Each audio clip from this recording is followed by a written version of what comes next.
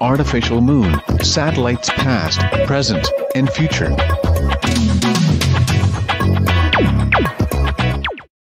Welcome back to the Cosmic Companion. This week, we look at satellites, the artificial moons orbiting the Earth as well as other worlds.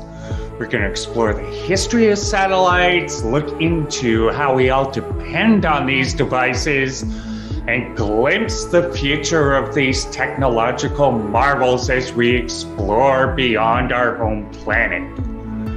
Later on, we're going to talk with Marc, CEO of Terran Orbital, about SmallSat technology and the future of satellites.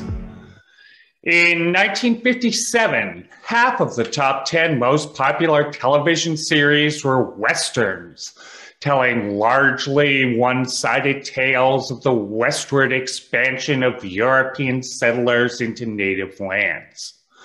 Movies of the year included Invasion of the Saucer Men and The Robot versus the Aztec Mummy. It's a classic, you gotta see it. At the time, the idea of an artificial moon orbiting Earth was pure science fiction. The Cold War raged as the United States and the Soviet Union raced to place the first artificial moon in orbit around the Earth. On the 4th of October, 1957, Sputnik roared into space and into the American psyche. This success came earlier than US officials expected, and Sputnik was significantly more massive than thought possible. The launch signal to Soviet Union was a match to the United States in both technology as well as military prowess. Driven by orders from President Eisenhower, the United States placed Explorer 1 into orbit on the 31st of January of the following year. Flying higher than Sputnik for a significantly longer time than its predecessor, this mission became the first major triumph of the U.S. space program. Taking place a few months before the founding of NASA, Explorer 1 was also the first observatory in space studying the Earth as well as the Sun. A little over 3 months later, the first communications satellite, Telstar 1, roared into orbit. On the 1st of April 1960, Tyros 1 became the first weather observation satellite, developed in part by the fledgling federal agencies NASA and NOAA. The atmosphere of Earth typically blocks most of the X-ray radiation from space from reaching the surface of our planet. However, many powerful events happening among the stars radiate brightest in these wavelengths of electromagnetic radiation. To see these events, astronomers launched the first X-ray telescope, Uhuru, into orbit above the Earth during the closing weeks of 1970. Now, today, the exact number of satellites orbiting Earth is uncertain, but roughly 6,500 were recorded in 2021 by the Union of Concerned Scientists. Just over half of these are currently active.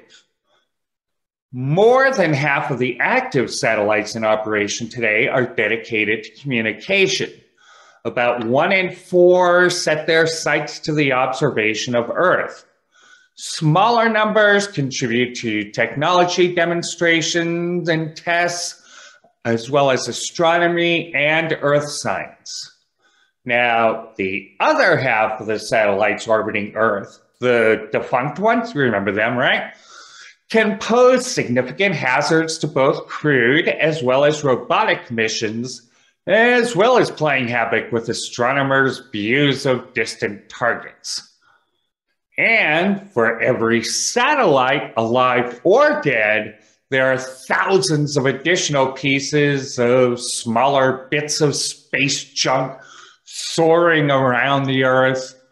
These include flecks of paint, small pieces of hardware, and the occasional bag of frozen urine whipping around at 29,000 kilometers per hour, or about 18,000 miles per hour, nearly 6 times faster than the world's fastest fighter jet, we think. You do not want to be hit by one of those. Looking deep into the universe, we see backwards in time. And the oldest light in the universe holds secrets to how everything around us will, one day, end. Meanwhile, stars, planets, and galaxies dance in an intricate ballet, occasionally giving birth to life. We are a fledgling species, just beginning to visit other worlds. We are a way for the universe to understand itself. The Cosmic Companion strives to bring the universe down to Earth. And we depend on your help to make it happen. For information on subscriptions and ways to donate to this program, please visit thecosmiccompanion.net. Thank you. Today, our modern civilization relies on satellites to power our phones, coordinate transportation, and provide some of our best looks at the cosmos around us, including the world on which nearly all of us live. Recent developments include SmallSats, satellites smaller than a typical refrigerator, sometimes much smaller. One class of SmallSats are CubeSats, cubical nanosatellites, just 10 centimeters or about 4 inches on a side. These systems can be held in one hand, but can be easily joined together into larger units. We talked with Marc Bell, CEO of Terran Orbital, about his mission to develop this next generation of satellites.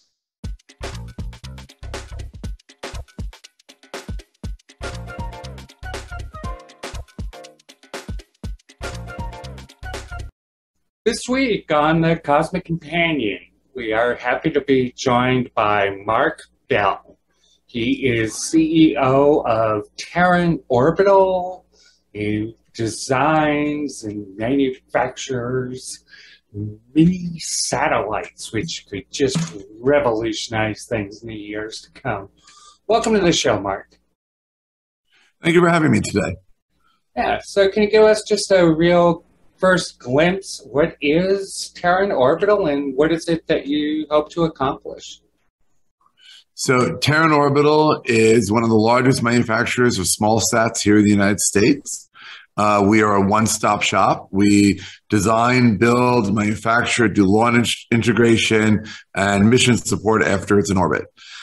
We have 2 sides to the business. One is our manufacturing side, which we call Satellite Solutions, and the other side is Mission Solutions, where we build satellites that we own. That's very cool. So for those who may not know about mini satellites, what are the advantages of them? What can they do? What is a mini satellite, Marc?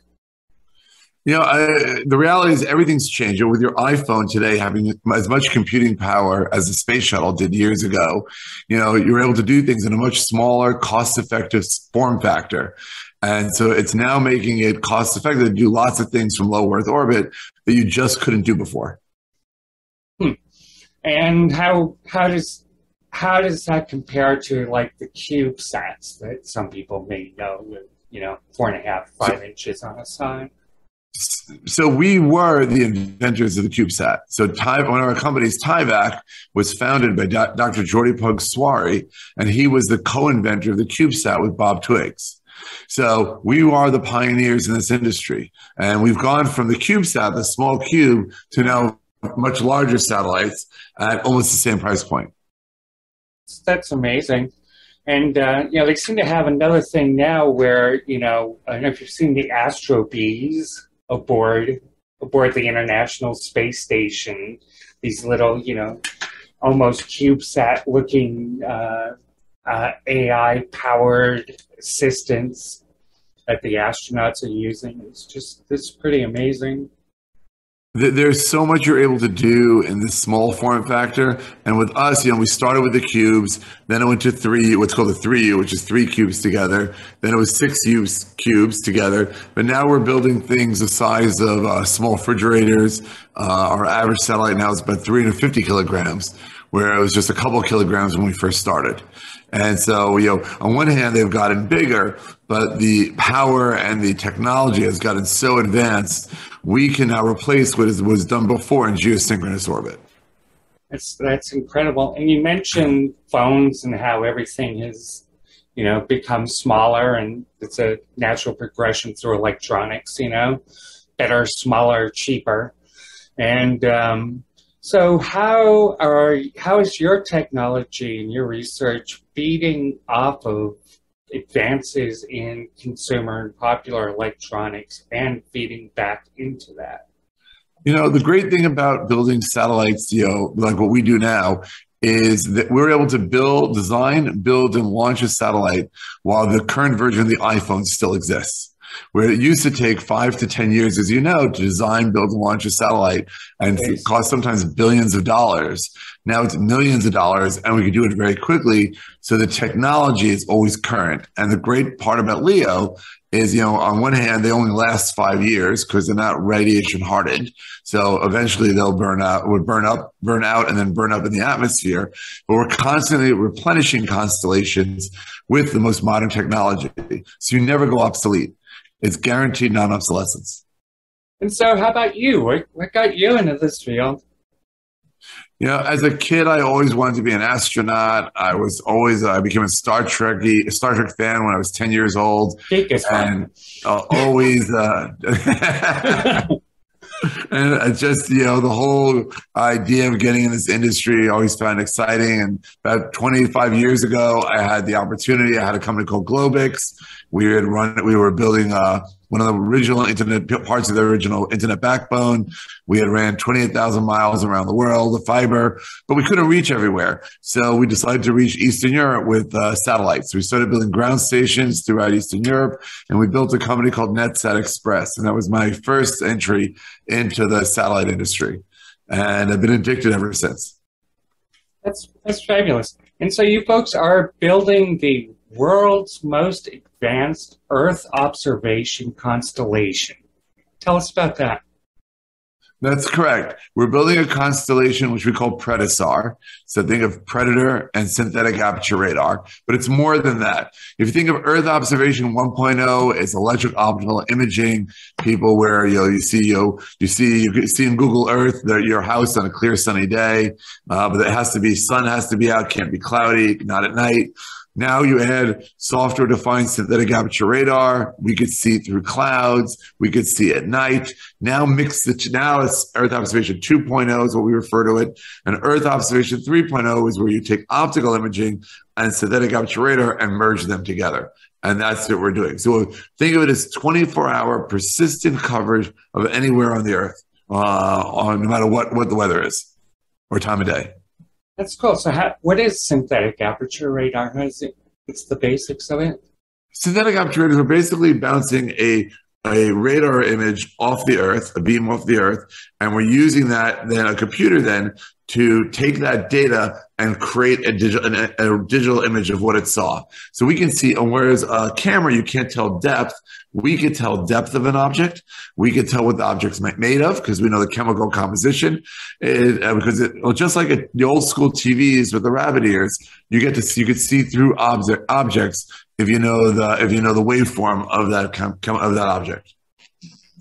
Fabulous. And so building constellations is now being done not only by you but by several other organizations, and so now we're entering an era when we have tens of thousands, perhaps soon hundreds of thousands, more than 100,000 objects in space. How do we manage all that traffic? So, we call that space situational awareness to manage the traffic. But if you think about it, you have, 60% of the Earth is covered by water, 40% by land. You have 3.2 billion cars that drive around every day on that land. And you have very little Y on Earth, being the height. Burj Khalifa being the tallest building, about 2,000 feet of Y.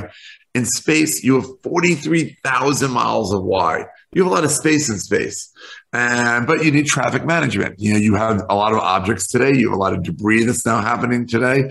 And so the government's doing a very good job of building programs to track these objects. And satellites are becoming smart enough that they can move out of the way of debris on their own. Similar to how you try to steer your car out of the way to avoid an accident, but it does it all automatically. How do you see mini satellites operating and assisting people as we move out into beyond the cradle of the Earth? Now you're able to do 5G from space. So imagine cellular all over the planet, Internet of Things, internet all over the planet.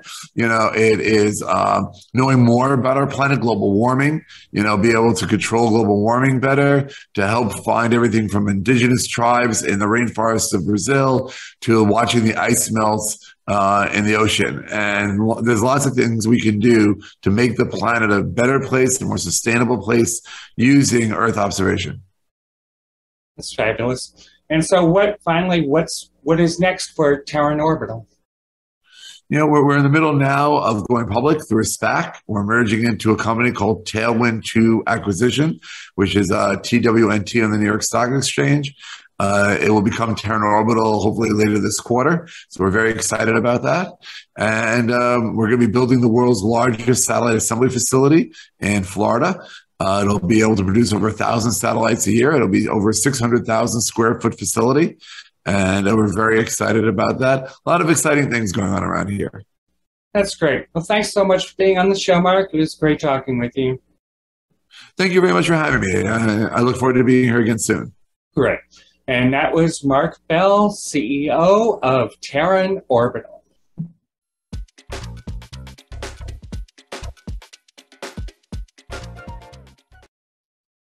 In addition to whipping around the Earth, satellites also found around the Moon, Mars, and other worlds.